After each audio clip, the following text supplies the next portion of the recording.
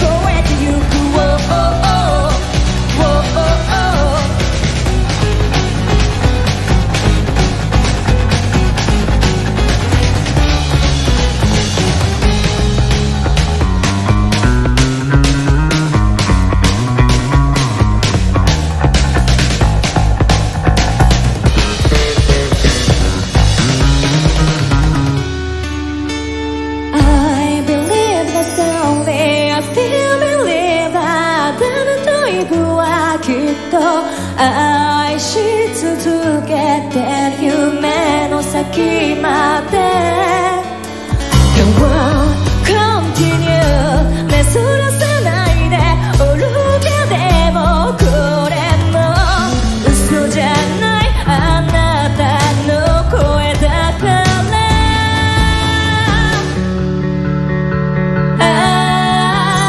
振り返る日々に涙流れるんだ時間を進めてどこまでも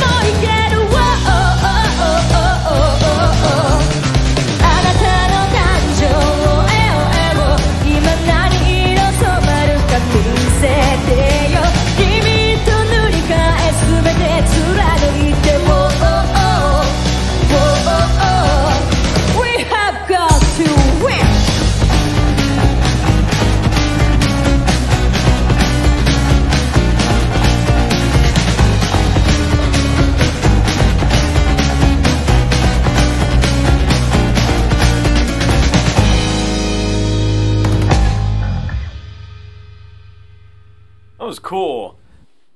I don't know which version I like better. I don't know if you have to pick either. What would have been really cool is instead of the bass, if she did a stand-up bass. That would be really neat. I would love that. It was neat to see them blend together acoustically. I love the two ladies singing back and forth. It makes it really fun. I do like Band-Maid. That was a great song. That was a great track. I look forward to seeing you guys on the next one. Thank you for the suggestions.